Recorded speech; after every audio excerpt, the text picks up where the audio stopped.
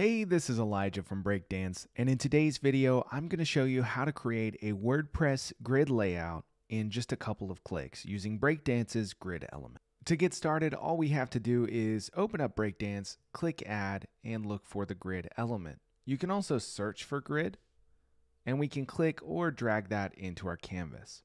Just like that, we're ready to create our grid layout. The grid element is a container, so we can drop other elements into the grid element and it'll be laid out in the grid as designated in our settings.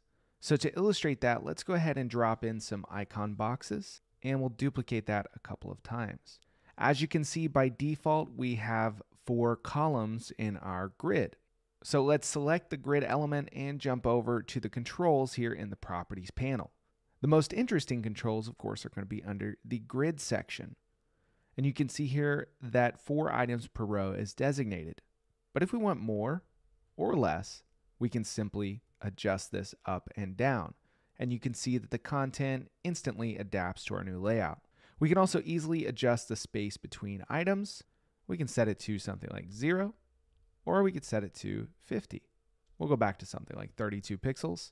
And then under the advanced area, we do have a few additional controls to change the item vertical alignment and item horizontal alignment. This will affect the position of elements within a grid cell. We can also choose to use original item dimensions. Let me go ahead and drop in another couple of elements. Let's do an icon and an image. This will allow us to illustrate those settings a little bit better. So now we can go back to the grid, back to advanced, and if we adjust the vertical alignment, you're going to see that the icon moves around according to the alignment that we've chosen. Same for horizontal alignment. And then original item dimension is mostly going to be noticeable on images. So let's close that out and take a look at our other options. Let's get rid of these elements here. And we're back to our neat little grid. And we'll go to the background section. We can adjust the background color of the grid container itself. And of course, we can set a background image or gradient if we'd like, as well as an overlay and a transition duration. Then if we go over to the container section, we can adjust the width, minimum height, padding, and borders. And finally, we have our standard spacing control that allows us to insert some margin on the top and bottom of this element. And one of the best parts about this element is that our items per row is responsive. So if we want, say, 4 items per row on desktops, we can then jump down to one of our breakpoints and adjust it to 3 or 2. And moving on down through these, we can make bespoke adjustments per breakpoint to ensure that it looks great.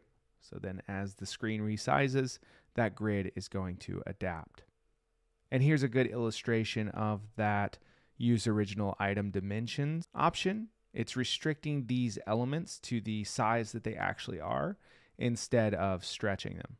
If we turn that off, you can see that when the grid goes down to 1 item per row, that it behaves a little bit better. So let's go back up to desktop. And that's how to easily create a WordPress grid layout using Breakdance's grid element.